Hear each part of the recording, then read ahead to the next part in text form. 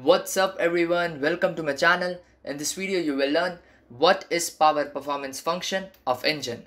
So without spending much time, let's start now.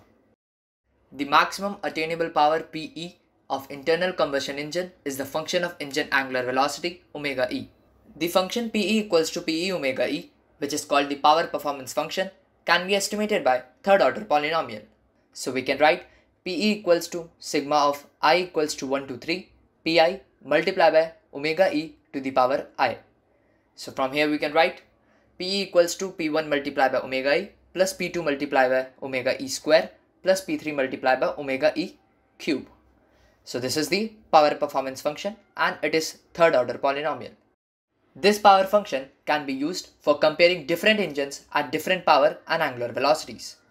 Now if we consider omega m, the angular velocity in radian per second at which the engine power reaches the maximum value Pm, then for spark ignition engines we can write P1 equals to Pm divided by omega m, P2 equals to Pm divided by omega m square and P3 equals to minus Pm divided by omega m to the power cube. Similarly, for indirect injection diesel engines, we use the following values of P1, P2 and P3, and for direct injection diesel engines, we use these values for P1, P2 and P3. Now we know that the driving torque of an engine Te is given by Te equals to Pe divided by omega e. So we can write Te equals to P1 plus P2 into omega e plus P3 into omega e square. So this is a torque by engine that provides Pe, that is power, at particular angular velocity.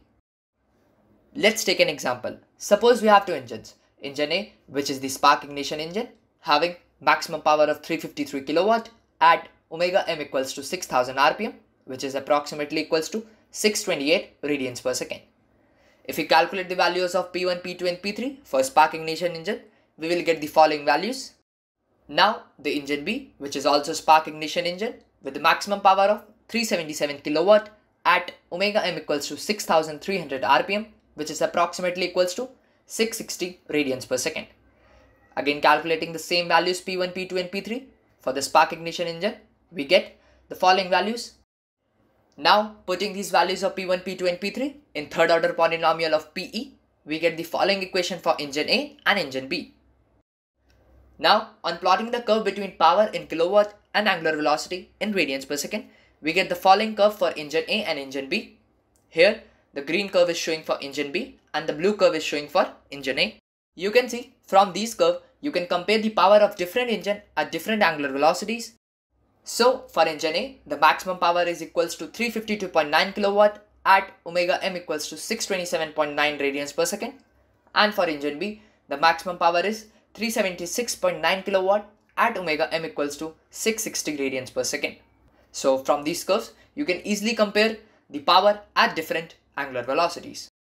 If we take the case of ideal engine performance, it is said that an ideal engine is one that produces a constant power regardless of speed.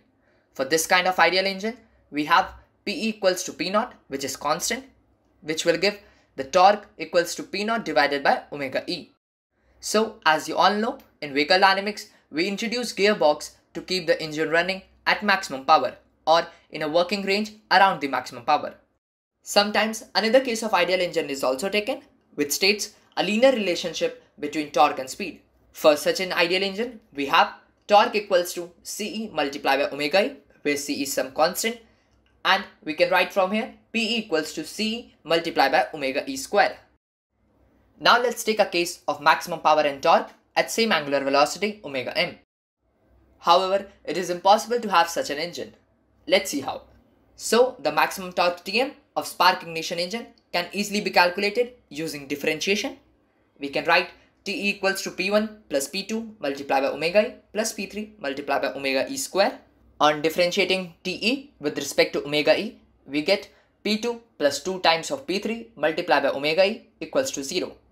So here we get the value of omega e equals to minus P2 divided by 2 times of P3. On putting the values of P2 and P3, we get omega e equals to half of omega m. Now at this value of omega e, we have the maximum torque. The power at this omega e can be calculated easily by putting this into third order polynomial of Pe. We have Pe equals to 5 by 8 times of Pm. So you can see that it is not possible to get the maximum power and maximum torque at same omega e. This is all about the power performance function of engine, and now you can easily plot the curve between power and angular velocity for any engine just by knowing the values of maximum power and angular velocity at that power. So this much for this video. Thanks for watching. If you have any queries regarding the video, you can comment in the comment box. Do like the video. If you find the video useful, do share it. Also, subscribe to my channel. Hit the bell icon to get the latest updates. If you want to check my blogs on vehicle dynamics, you can check on my website. The link is in the description box. Till then, keep learning, keep exploring.